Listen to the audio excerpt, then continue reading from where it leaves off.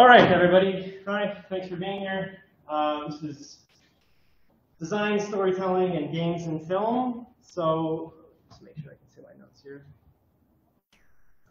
I'm going to go over a little bit some of the questions I like to ask when I'm approaching audiovisual projects.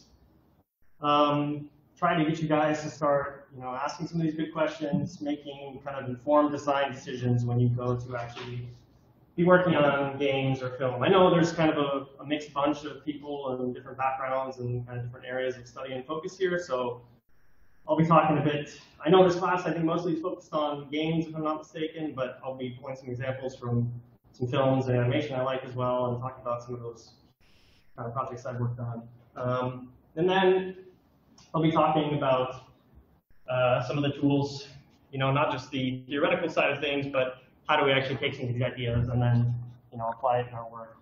So, who am I? Yes, my name is Duncan. I'm an American concept artist, art director, and 3D generalist.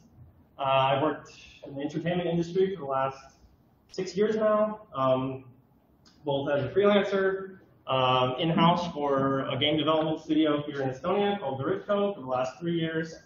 And then now I own my own design studio, Tesseract Studios, and we mostly do co-development with video game companies, which essentially means, a lot of times in the middle of production cycles, they need some extra help, whether it's concept art or 3D models. So it tends to be cheaper to go to co-development studios, work on contract, as opposed to hiring new people and getting them on board.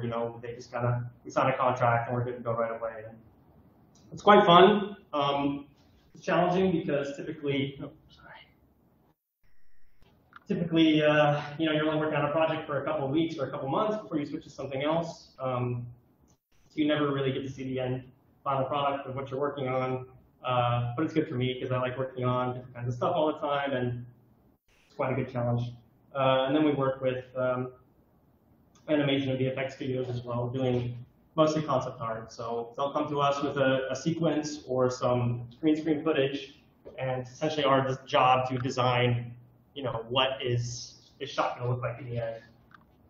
And so in my studio, I take various roles. Oftentimes, depending on how much work there is to do, I'm more of like an art director, producer type of role. So just hiring other artists, making sure their work is consistent with the grand vision of the director. The other people working on it, and just making sure everybody knows what they're doing, giving feedback to people, this kind of stuff. So, load. Here's some of my work. As you can see, kind of environment design for video games, top stuff. This was for a VFX company, designing a shot for them. Again, more like kind of keyframe sort of environment art. So a whole bunch of different stuff. I hope I at least sort of know what I'm talking about. Yeah, so let's get into it. What is world building, right? The way I like to think of it, creating an environmental story around your protagonist that supports and helps to shape the narrative experience, right? Humans are visual creatures. Okay, millions of years of evolution has taught us to pay attention to our surroundings. We get a lot of information from. Okay. We get a lot of information from the world around us. Just looking at something, we can usually tell how old it is, whether we should touch it or not. I mean, you saw this in the wild. Even if you didn't know what it was, obviously you know what a scorpion is, but just looking at that, is that the kind of thing you want to go up and pet? Probably not, right? And again, it's because we have this bright red stinger here. I mean, that tells us instinctually that is not something that we should probably be messing around with.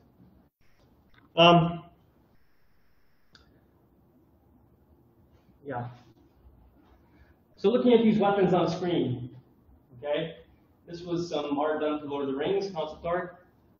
What can we infer about the culture that maybe made these weapons? Anybody? That they don't have a lot of resources. It's very hazard to put together. Okay, great. So that's looking at the materials, right? Anybody else? Any ideas? It's otherworldly, like it doesn't really look human. Okay, sure. Otherworldly. Quite crude, right? It's not practical for a person. Okay. Everything has a pointy end. Yeah, clearly it's not a culture that has developed metalwork, right? They perhaps don't have a great understanding of aesthetic design. You know, they're very roughly hewn. They're made from stone and obsidian. We might think that people that made this were quite sort of primitive, savage, sort of brutal kind of people, right? Or creatures. So we get a lot about, we can tell a lot about cultures and people from the sort of tools they make. Sorry, can I ask? Sure. What's the point of, like, there's the pointy end, and then there's another pointy end point. Like, what's the point? Hurting people, I presume. Actually, that's for ripping the spear. And getting stuck. It's on the sword, if it's on the long, if it's on the sword, or if it's on the halberd or long staff. If it's on the halberd or long staff, the purpose was originally catching and for hooking people off horseback. If it's on the sword, it's fancy and it looks cool and it has no practical purpose besides making it too heavy to use properly and actually making it weak. Sorry. Yeah, great. So, moving on. This is, maybe some of you played this game, Skyrim. This town is called Isolation. Sorry, Solitude. Excuse me. Why do you think they called it that? Well, it's literally built onto this cliffside, right? It's hard to get to. It's remote. It's hard to access. Okay, what does that tell us about the sort of people that might be living there? What does that tell us about the sort of relationship that this town might have to other political factions in the greater world, right? So this is sort of embedded narrative information. These were extremely intentional choices on the behalf of the designers. Maybe some of you have seen this movie, Arrival, Denis Villeneuve. In my opinion, he is probably one of the best directors working right now. I absolutely love his movies. Most recently, Dune, Blade Runner 2049, Arrival, Sicario, Prisoners. I mean, excellent cinematography and the production design is just fantastic. The plot of this movie, essentially, aliens touch down at various points around Earth. Nobody knows why they're there, and nothing comes out. Every 18 hours, a hatch opens up from the bottom of the ship, and the scientists are sort of brought up into this cavity, right, where they're allowed to stay in there for a certain period of time and interact with these aliens. And so the main protagonist then is Amy Adams. She plays a renowned linguist that's brought into, oh, sorry, I'm forgetting two screens here. She's brought in to communicate with the aliens, right? They speak a different language. Humans are trying to figure out what they're doing there. Now look at the room that they're in. Completely barren, right? White at the end. The central conflict of this story, and most of the story takes place in this very plain, barren room, but there's this big kind of glass wall at the end, right, which the aliens are behind. Now this was, I think, an intentional choice. It's meant to literally not just is the protagonist and these aliens separated by a language barrier, there's an actual physical barrier there. You'll also notice that they're kind of misty and faded into the background. Again, it's just reinforcing this idea that they're this sort of nebulous, unknown force, right? This mysterious kind of thing that they're trying to figure out. So very much an intentional choice, and it reinforces the sort of core narrative of the movie. Right, getting into sort of the practical side of things, what sort of questions do we need to be asking ourselves when we start a project to try to figure out how we can make some of these choices for ourselves? And they just really boil down to the 3 W's for me: who, where, and why. Many times in the industry, these questions have already been answered for you. There's an art director on the project. If it's a game, even a movie too, they'll usually have a big pitch deck or a game design document where there's pages and pages about the characters and the lore, visual reference for you to refer to.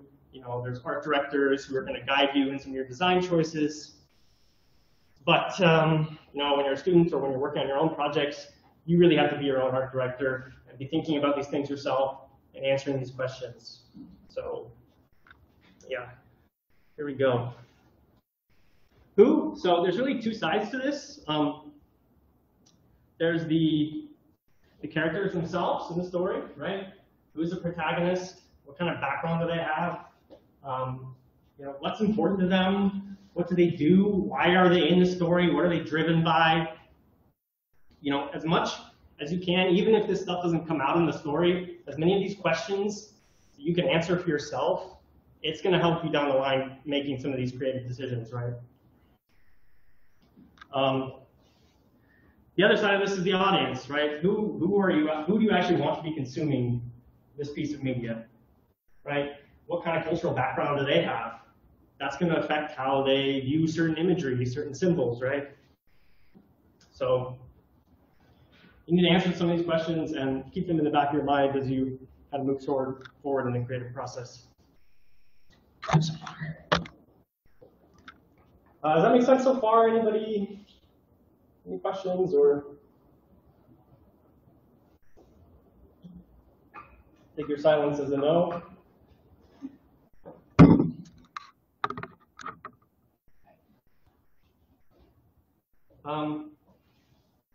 Right, Urukai, Lord of the Rings. You guys know these guys, right? We had to answer some who questions about them. What would you say are some of the defining characteristics of the Urukai? Anybody, throw them out there. Scary. Scary. Big. Better than orcs. Better than orcs, sure. You'd probably feel a bit like this kid if one of them picked you up, right? Well, violent, right? They're crude, they're savage, they don't have any really developed culture or religion. Their language is this guttural sort of thing. They're literally pulled out of the mud at birth, and they're slimy, muddy. They're not nice guys. So if you were to sit down and try to design some weapons that were consistent with the characterization of the Urukai, what might they look like? Well, here we go. So again, creating that internal consistency in your story such that the environments, the props, are all feeding into the greater narrative, making the experience for whoever's playing your game or watching your movie, it helps to immerse them in that world, right? But even in these fantasy and sci-fi worlds, there's kind of internally consistent rules that govern how things happen. Okay. Where, right? These are kind of no-brainers, I know, but that's kind of what this is. Where does the story take place, right? What kind of technology is there? Is it, a sci-fi movie that takes place 2,000 years in the future? Hey, do they have access to interstellar travel? Are they primitive tribes? Or some weird combination of the two? All of that's going to determine sort of choices you make as a designer. Different cultures, right? How do they interact with one another? What are the sort of internally consistent values, and how do they relate to one another, right? All this stuff you need to be thinking about. And then the other important part of the where, right, is what's the relationship of the main character to the location? The events of the story are taking place. Portal, for example, the main character, they're essentially in a glorified prison, right? That's going to change the sort of design decisions you make as a level artist, as an environment artist, because the central kind of idea around the story is that you're a player trapped in this area, right? You're probably not going to have a ton of wide open spaces. You're not really allowed to explore wherever you want, as opposed to a game like Dishonored, which is a stealth game where it's kind of the opposite. Instead of trying to break out of something, you're often trying to break into something. And again, that's going to change the sort of decisions you make as an artist. Okay. Yeah, and then this is kind of a really big one, is the why. Like, what is the story of your story? What's the conflict? What is the protagonist trying to achieve? Why are they doing it? What are the stakes, right? What happens if they fail? What happens if they succeed?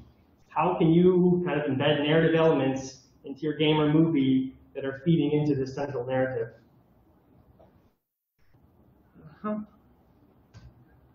Let's see. Yeah. So now we've answered some of our main questions.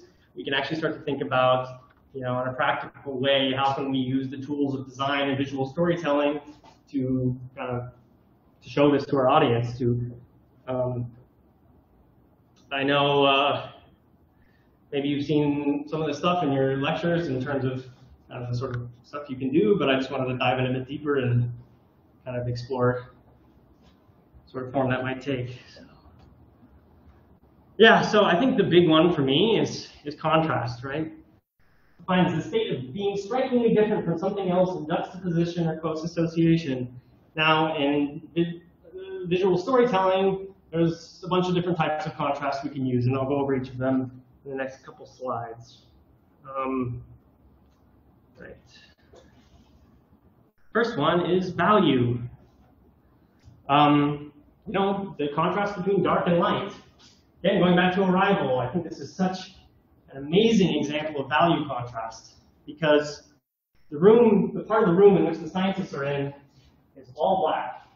The part of the room in which the aliens are in is all white. Okay? Again, it's setting up this juxtaposition, this central conflict is between the protagonist and the aliens inside. They don't understand each other. They're on opposite sides of this wall. Not just that, there's opposite colors on each part. And it's no accident that she is also wearing white. She has a black shirt, but she has this white vest on. Now, why is that? And I would argue it's because actually she's the bridge between the two worlds, right? She's the linguist. She's the one who's decoding what these aliens are saying and crossing that, not just language barrier, but in this case, the color barrier as well. What symbol does the color scheme remind you of? Anybody? Ah, I like it. Exactly. Yin and yang is a concept of dualism describing how obviously opposite or contrary forces may actually be complementary, interconnected, and interdependent in the natural world, and how they may give rise to each other as they interrelate to one another. Right, now, spoiler alert, if any of you haven't seen this movie, you don't want to know how it ends, plug your ears. But this is very relevant to the movie, because actually it turns out that these aliens are humans only thousands of years in the future, and they are actually not separate. They're two sides of the same coin. There's this whole element of, the kind of connectedness of time and all this stuff. So I would argue that this is, a very deliberate metaphor in the movie. You're not actually consciously thinking of this while you're watching, but this is the subtext, that as an audience, you're picking up on some of these metaphors, some of the color choices. It's all kind of feeding into the central narrative and adding emotional weight to it. So color contrast. These are two frames from the movie Klaus, Netflix animation. This is Spa Studios down in Spain. It's directed by Sergio Pablos. Absolutely fantastic movie, especially if you have kids. It's great, feel-good Christmas movie. But the production design and the animation is absolutely gorgeous. The main kind of central conflict of this story takes place in this kind of remote northern village that's kind of defined by the conflict between two warring families, the Ellingboes and the Crumbs. Now, this war between the two sides has gone on for hundreds and hundreds of years. It's really like the defining characteristic of this town and the story. And in this scene, an Ellingbo child and a Crumb child were found playing together. This violates the rules of their society, and they're being brought before the matriarch and the patriarch, and they're being kind of led through this kind of hall of, fame or glory, or talking about the past wars they've had with one another. And again, the way, in the movie, it's cutting between kind of this scene and this scene, and you see with the color choices, the Crumbs are all these kind of very muted blues and greens, and the young bow is this very kind of warm, bright color palette. Again, just that color contrast immediately sets up in your mind as a viewer, these are opposing sides. Even though you already know that, because you're paying attention to the story, you have to support that with your visual choices as well. Well, you don't have to, but when you do, it makes it much more interesting to look at an impactful film, I think. And this is where, even if you're not strictly an artist, knowing some color theory is really useful. When we talk about contrasting colors, we're really talking about complementary colors. So whatever is opposite on the color wheel. So in this case, you can see you have blues opposite, blues and greens opposite the reds and orange. Again, very intentional choice on behalf of the production designers. The other type of contrast is shape and size. So this might be where you have, a really huge tower next to a really small person. Again, maybe if the narrative of your story is, it's this really small person trying to overcome great odds, you can use scale to sort of accentuate this kind of dynamic in your story. It's also a good way to show your audience what they should pay attention to.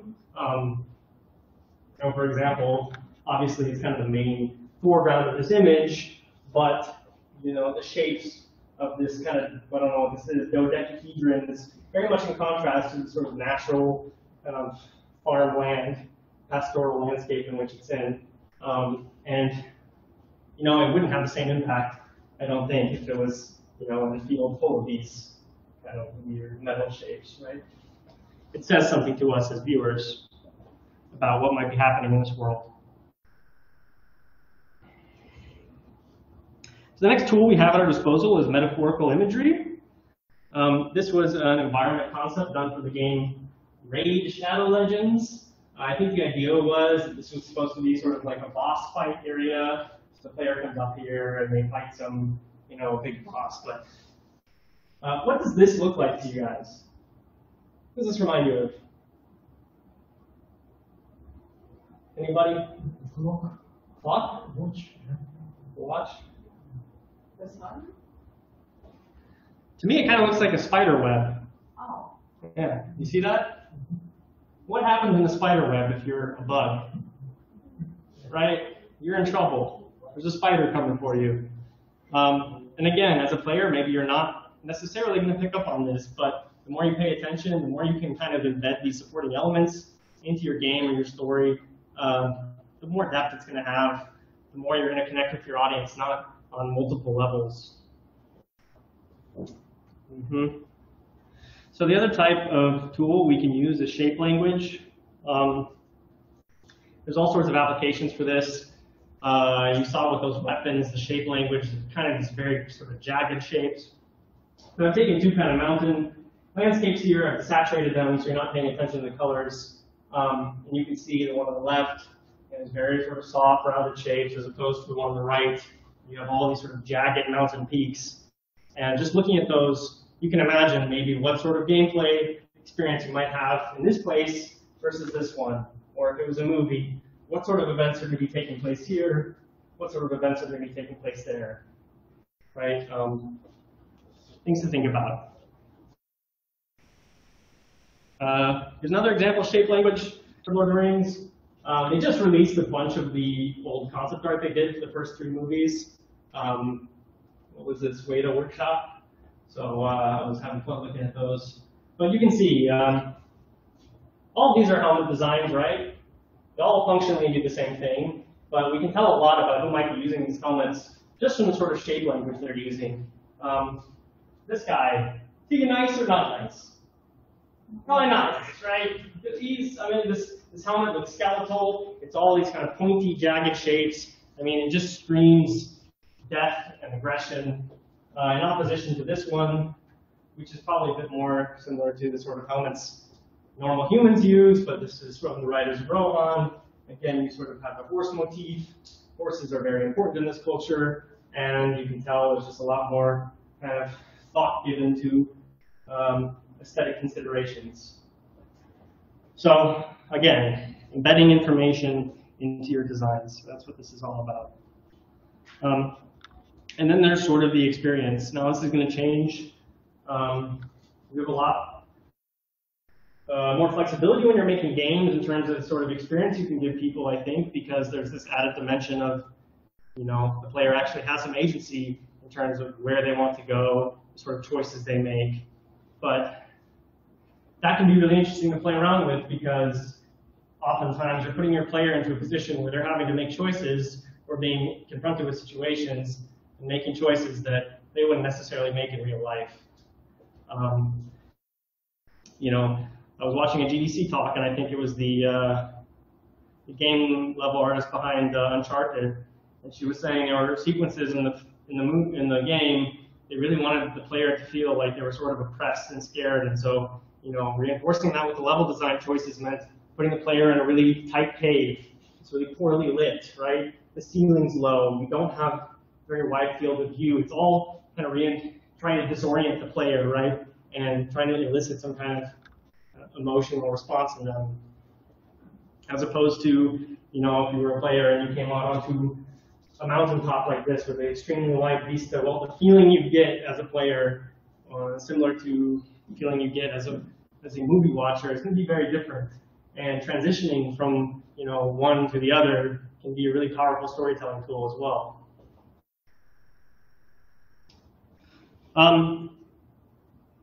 Great, so that was kind of the questions and the tools. Any questions from you guys so far? Otherwise, there will be some time at the end, I think. If not, we'll move on.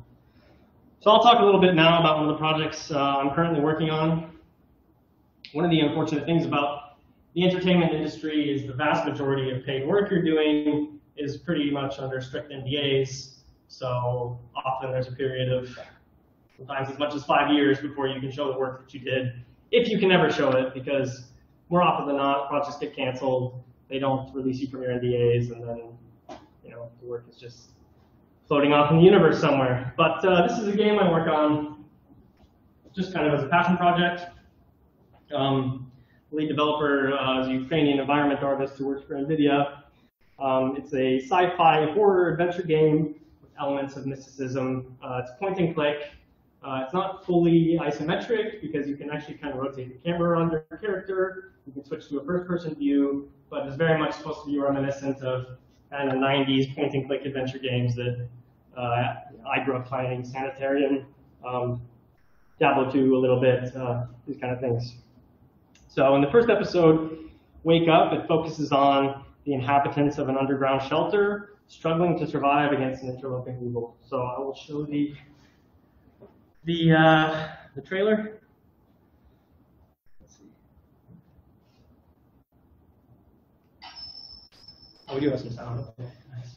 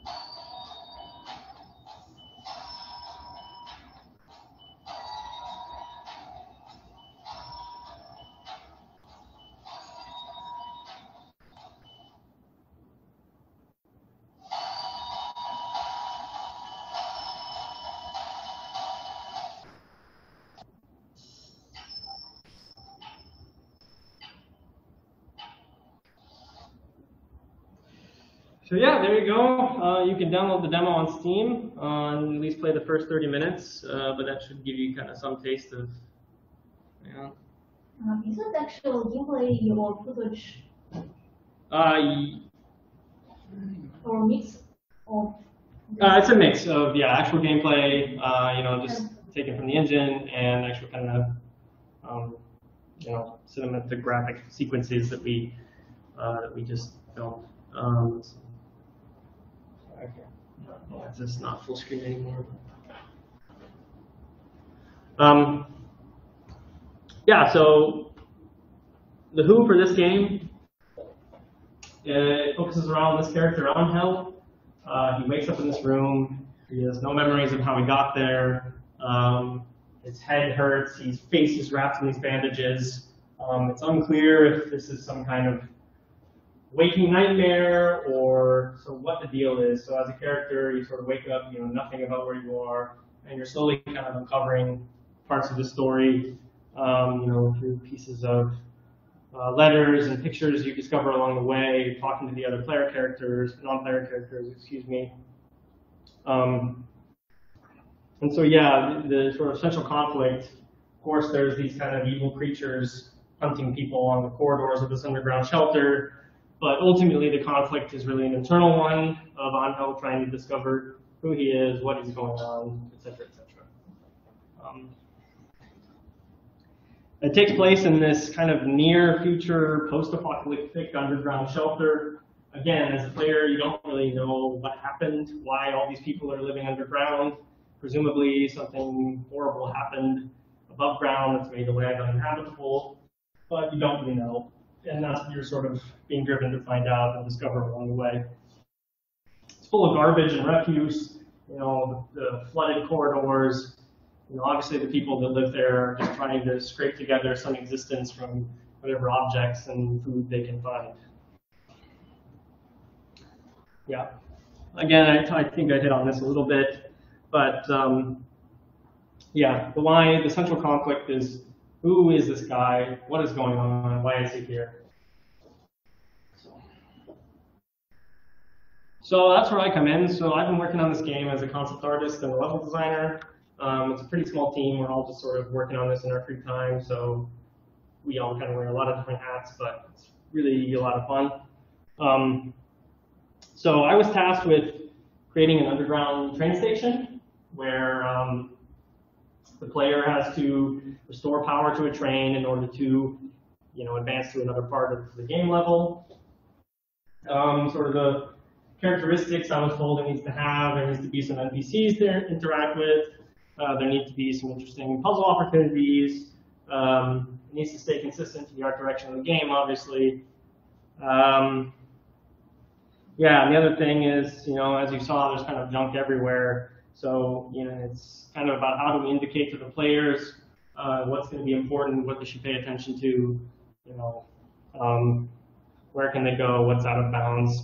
And again, because you sort of have this third-person isometric thing and the camera can sort of rotate freely around, I have to be really aware as a designer how I construct these game levels, because you don't want the camera clipping into walls or getting stuck behind things. I mean, it's just going to be a headache if you have stuff in the way. So it's better just to design with that in mind and not have to figure these things out down the line. So typically when I start a project like this, I really just start with a crappy looking floor plan like this. Just figure out, you know, what are the main spaces, what are the main volumes. Of course, before this even, you spend a lot of time gathering reference, right? And that's screenshots from the game levels that have already been made, so I can stay consistent with what's been done already. You know, I'm looking at photos of decrepit underground subways and old Soviet rail cars and, you know, piles of garbage. Basically, the more time you spend looking for good reference, the easier your job is going to be down the line. So I knew in this area, you know, there needed to be some kind of entrance, obviously. The player has to get in there. I knew it was a train station, so I was looking at kind of basis design and a lot of the sort of layouts of, you know, underground metro stations where you have kind of a central platform and then two platforms on the side, and then, you know, the rail cars in these areas that go in kind of both directions. I knew that there was going to need to be some place for the player to go into some kind of control room or something so they could restore power to the trains. So there's sort of like an office here. And then I decided, trying to think about storytelling in the game a little bit more. I wanted to make this into, my idea was that, it's underground, it's all abandoned, but the people living underground made this into sort of like an outdoor flea market. Like, have you ever been to I don't know what they call the market behind Baltium, where it's just like the little tin shacks, right? I went there one day and I was just taking pictures of all of these because they have so much character, there's so much story to these little rundown shacks, all these, interesting materials and graffiti and, the odd objects that are being sold, all this stuff. So I wanted to incorporate that a little bit into these designs, and you'll see in a couple slides what that looks like in the end. But yeah, then the next step for me is to actually do a 3D blockout. So I did this in 3ds Max, really just simple shapes. I take the floor plan, I just sort of, build it up, extrude the walls, et cetera, and that allows me to sort of play around with, the actual dimensionality of the gameplay space. I can actually, obviously you can take this into Unity or Unreal Engine, and, if you already have camera systems and movement systems set up, you can actually, walk your little character around. And as a concept artist in the industry, often this is what we're getting. This is where I would step in. They would give you like your gray box block out, maybe some renders from the engine, and it's your job as a concept artist to essentially just paint over the environment and make it look like a real place and not just a bunch of gray boxes, right? So this isn't actually the train station area. This is for another area of the game, much bigger, but gives you some idea of what that process looks like. Because oftentimes when you build things up in 3D, you'll discover a lot of issues you hadn't really thought about when it was just kind of a 2D map. And the sooner on you can address some of those things before you get into actual production of producing the art and the 3D environment assets and stuff like this, which is extremely time-consuming and expensive. If you can think about some of those issues ahead of time, everybody's going to thank you down the line. So. You have similar constraints as a production designer for film as well. You sort of know where the camera's going to be going, what's going to be seen. You have some idea. You can kind of anticipate ahead of time what sort of things might be an issue. And as you know, you've worked on any productions, you're going to save a lot of time and money down the line if you can anticipate some of these problems. So yeah, in this game, we have quite a large library of environment assets that we've, mostly like props that we've bought or made ourselves. So I just have a huge kind of library of these assets that I can pull from, sort of decorate the scene, this wood and sort of light fixtures and stuff. I can just kind of drag and drop, and they're quite modular, so I have a lot of flexibility in terms of how I can put them together. So that's kind of the next step as I start really figuring out aesthetically what it's going to look like, what sort of objects are going to be there. Really trying to find these kind of interesting kind of sub-compositions. You really give some thought to how you lay out objects, so it's not just interesting to look at, but tell some sort of story, right? You'll notice that there's this huge kind of military barricade here. Well, as a player, not knowing much about this world, you start to ask yourself, why is there this military barricade in the middle of like a subway station market? Well, they're probably trying to keep something out, right? So again, this comes embedded narrative elements that are hinting at the sort of world these people are living in. It's great working with 3D as well, because you can already put some lights in there. You start thinking about how this might look in the engine. Again, with this game, lighting is extremely important because it allows you to, draw the player's eye around, let them know what might be important, what things probably they don't need to go investigate. As you can see, the sort of main interaction points, this military barricade and this kind of fence here, which you can open and go down, are quite well lit. And I did that intentionally because That's what I want people to pay attention to. I don't want them to have to spend a lot of time trying to figure out where they need to go and all this kind of stuff. So, and then this is what the final concept looks like. I'll just, you know, take a 3D render that you just saw and take it into Photoshop and just go and bring some life to it. You know, that wear and tear. Just make it look pretty. And then I can hand this off to, you know, the actual environment artists, the guys that are working with Unity. They can take the 3D block that I've done and start the laborious process of actually making it look good. So, and then this is kind of the other area of the station. You can see, thinking about sort of embedded narrative elements, this whole kind of part of the subway is completely flooded. You have these floating cars here. That tells you something about the events that might have come before, right? There's this tunnel that's completely collapsed on this train car. You have, you know, people here made some kind of makeshift bar on one of the train cars. You know, all this stuff hints at the sort of stories that might be happening in the space, what's come before you, et cetera, et cetera. And then, again, using light to draw the player's eye around, let them know what might be important or interesting, or they should investigate. Yeah, and then the final area of this was the sort of station office. And again, I do spend a lot of time making sure it might just look like a mess of objects thrown everywhere. But I assure you, I spend a lot of time making sure these compositions look interesting and dynamic and just messy enough, and a good mix of, you know, big shapes and medium shapes and small shapes, and, you know, kind of interesting dimensionality and contrast there. So, yeah. Moving on, I think that's about it. Yeah, so that's me. I hope some of this has been mildly interesting, at least. Yeah. Any questions? Yes? Yes, I have a question. So, like, that was just one level, right, in the game? Correct, yeah. Yeah. How long did it take to, you know, complete it? So, it took me about 4 or 5 days to do all the modeling for, maybe 3 or 4 days to do the modeling for the whole area. And again, there's a lot of, like, all the pipes and stuff and the train cars I made from scratch, so that was quite time consuming. Because those pipes have to be, you can see, like, I really kind of want to make kind of interesting compositions about all these and how they kind of weave around and interconnect and stuff, so I spent a lot of time. So maybe 2 or 3 days to actually kind of get the basic block out.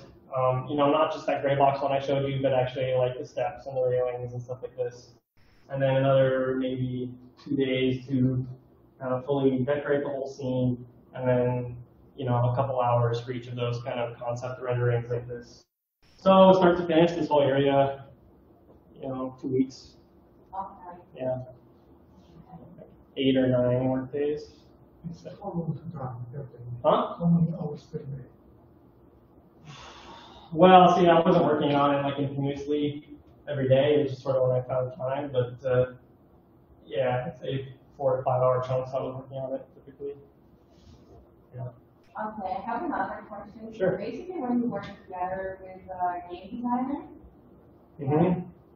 At what stage do you create concept art for those levels? Yeah, I mean, this is a really small kind of indie team, so it's really not going to be the same kind of workflow you'd find in a bigger sort of production.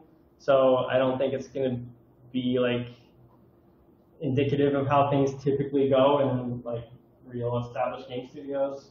But the point at which I come in is they've sort of figured out, you know, we need this area. This is where it fits into the sort of basic narrative, and that's pretty much it. It's like build it.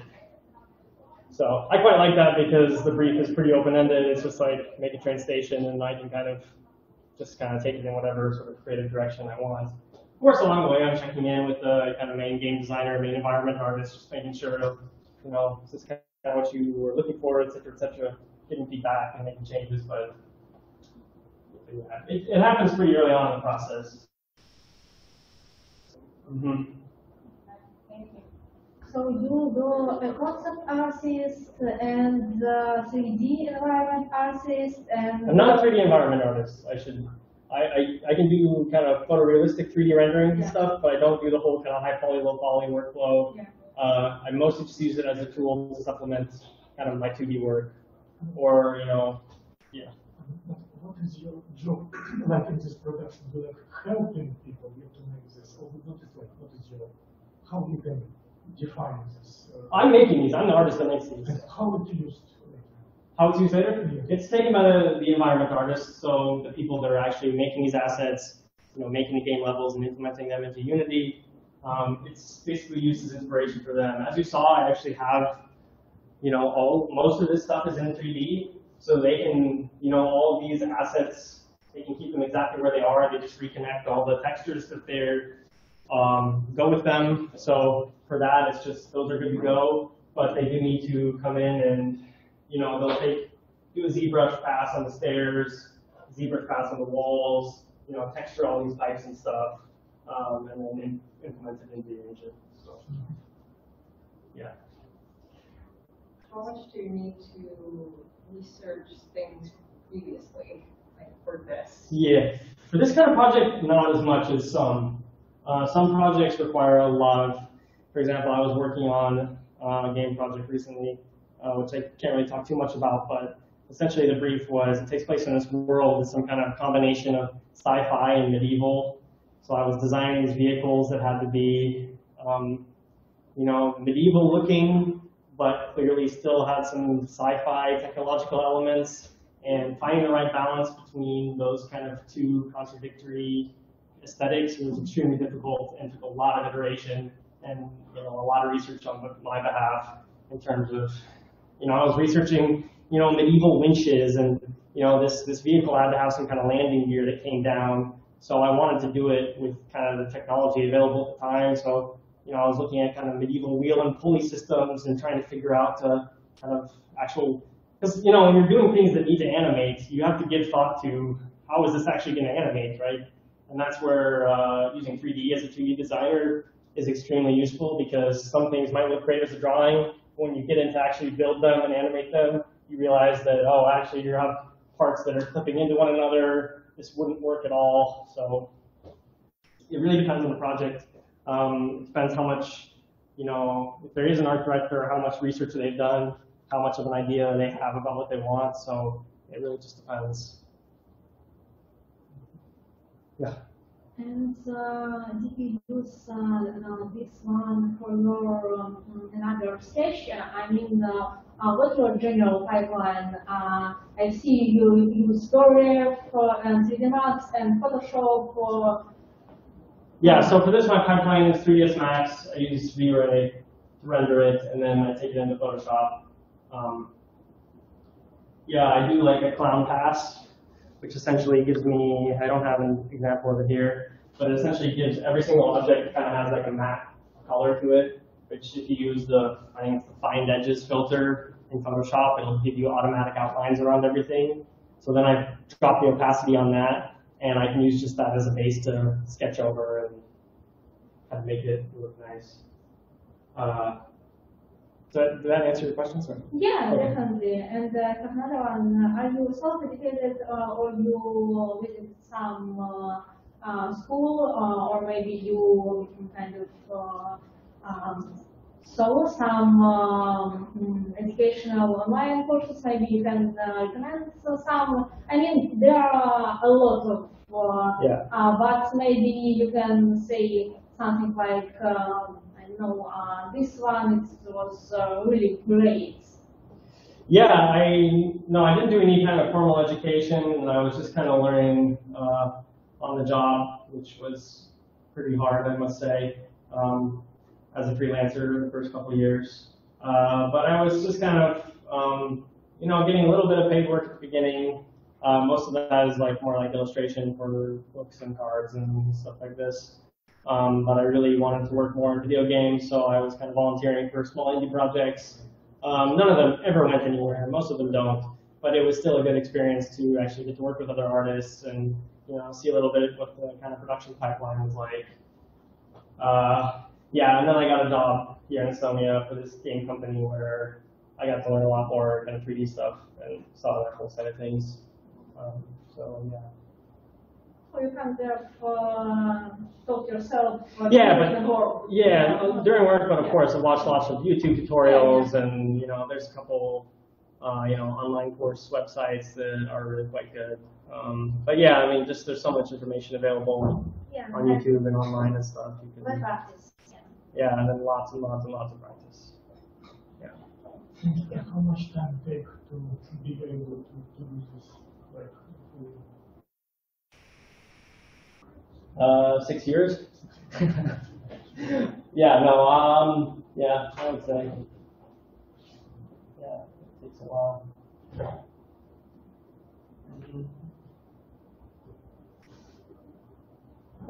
Cool, yeah. I don't know how it was like 6 years ago, but nowadays there's like big competition in maybe like art area. So how did you get far? How did you get how did people notice you?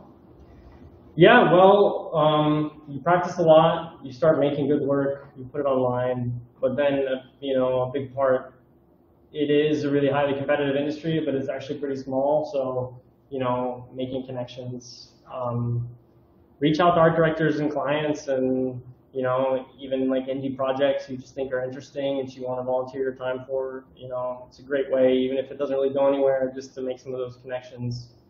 But yeah, I mean, it's a slow process, really.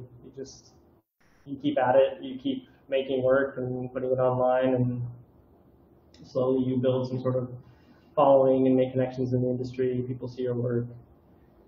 I'd say at the beginning, just say yes to everything. You'll get some small projects, and they tend to really suck and not pay that well, but you learn some really good lessons about maybe what sort of things you don't want to be working on.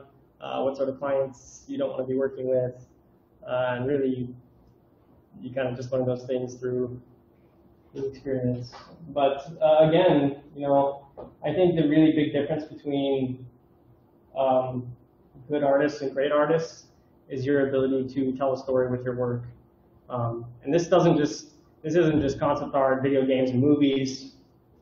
I just started working for a new company as a marketing designer, so doing just marketing and branding stuff. And again, so much of what we're thinking about is what kind of story are we trying to tell, right? It's not just creating beautiful images. You really have to think about, that storytelling aspect of, this is who we are, this is what we do, this is why we're doing it, and whatever kind of work you're doing, be it illustration, short films, video games, thinking about those storytelling things are what's really gonna pull in an audience and make them engage with what you're making. Hello? So I think that's it for time, right? Cool. Hello? Well, I'm on LinkedIn and ArtStation, whatever. Feel free, any of you, to reach out to me if you have any more questions or comments for me. I'd be happy to hear it. So. Yeah. I see you play Magic the Gathering, yeah? Yeah, from time to time, yeah. What is your power? What is my power? What color do you play? There are a couple of questions on Zoom. Oh, are there? Sorry, I wasn't even checking. Yeah. How do I use the chat or something?